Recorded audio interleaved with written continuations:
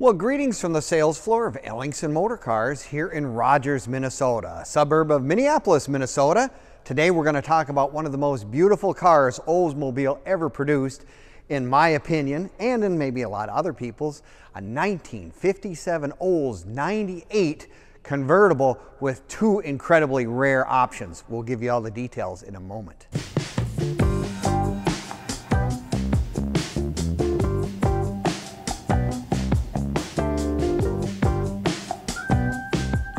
Well, greetings from the sales floor of Ellingson Motorcars here in Rogers, Minnesota, suburb of Minneapolis, Minnesota. And today we are going to talk about one of the most beautiful cars that GM came out with in the Oldsmobile division, a 1957 Olds 98 Starfire convertible. Talk about a beautiful car. It was the most expensive Oldsmobile as well for 1957. You're going to want to watch this entire video from start to finish because we're going to do a nice walk around, a cold start, give you more of those details. And in our description, click on the description and it'll take you right to our website and right to this car and all of our other cars as well. Really a slick deal. Technology is a wonderful thing. So if you want to just click on it, you'll go right to this car. So anyway, we will also, like I said, we'll give you the complete walk around. You can look at all the details. You can see all of our inventory at www.ellingsonmotorcars.com. So you can look at that 24 hours a day.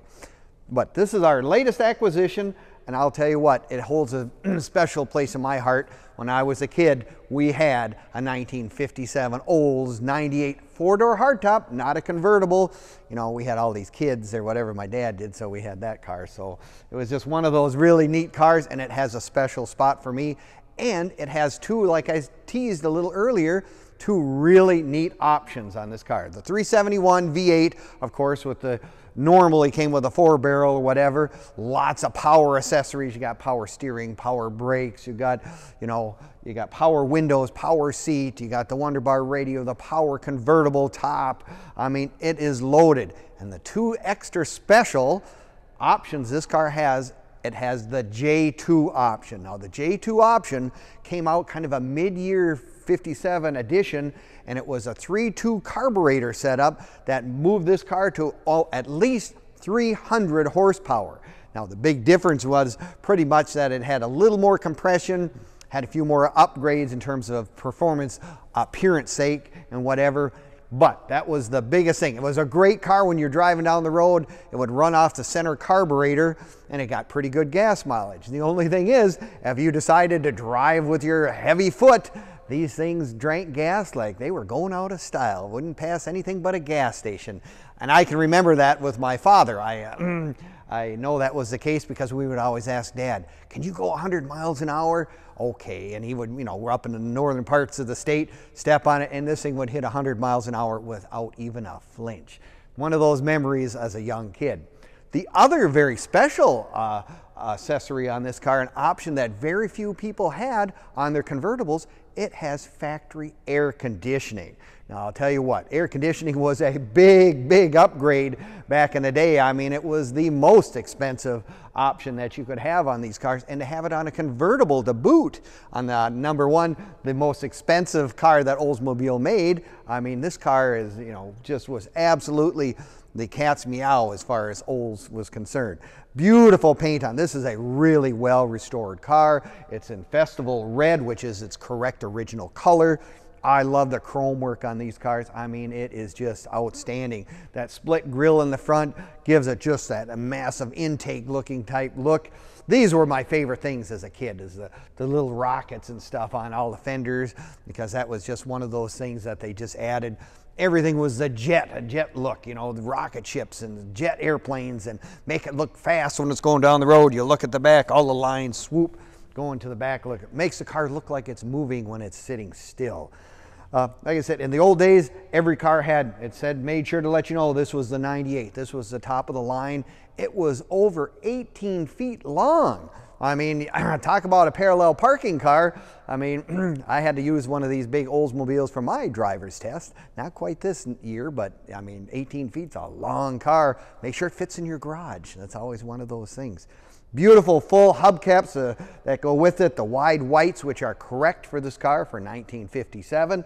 And then we're going to take a look at this beautiful interior, leather interior, beautiful padded dash. I mean, there's just chrome and stuff. And like I said, with the air conditioning, it's got the special vents in the dash for the air. I just thought this, as a kid, I spent many hours daydreaming looking at the dash on our old car when I was a youngster. But just a beautifully done car, beautiful interior, power top as I had mentioned, power seat, power windows. It's got the special collapsible steering wheel, which was kind of one of those big things that they were touting for safety features back in 1957. Still has the vent windows, of course, and whatnot, but beautiful interior all the way down, all the way around, power steering, brakes. Beautiful red boot as well. Like I said, it's got a beautiful top. You'll see that in the pictures as well.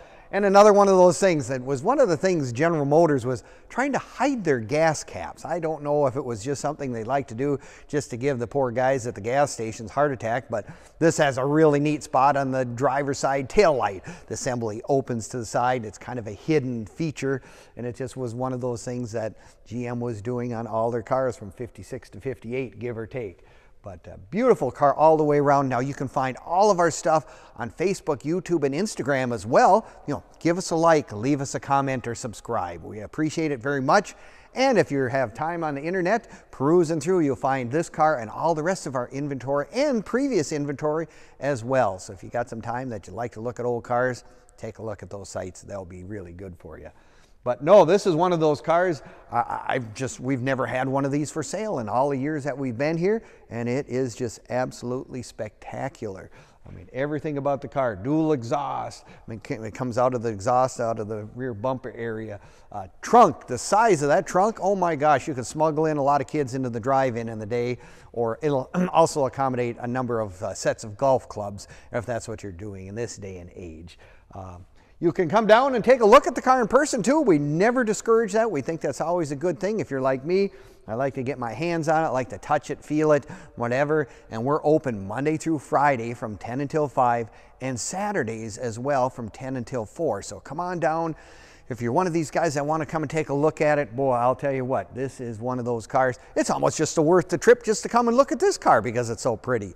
But yeah, it's one of those cars. If you're one of these guys, if you're looking for that first convertible, you're an Oldsmobile lover, or you just love cars out of the 50s, boy, I'll tell you what, you can't go wrong with one of these. And like I said, all the options, air conditioning, it's got everything that you would ever ask for. So come on down, take a look. We thank you very much for watching again, and hope to see you soon here at Ellingson Motorcars in Rogers, Minnesota.